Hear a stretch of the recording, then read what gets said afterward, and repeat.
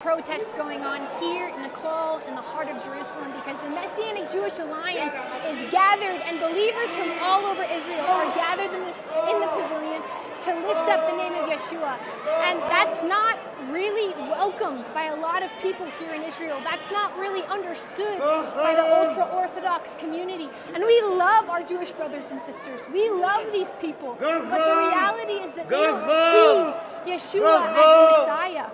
A couple years ago, we were here in the same place, and they yelled, "Yeshua is dead," and different things in Hebrew. There was tear gas. I'm grateful that tonight there hasn't been any overt violence. People are yelling, people are... Fuck you, לכי מפה! לכי מפה, לא פה! And so I just want to ask you, if you would join me in praying for there to be restoration in Israel, that the God of Abraham, Isaac, and Jacob would be worshipped in the place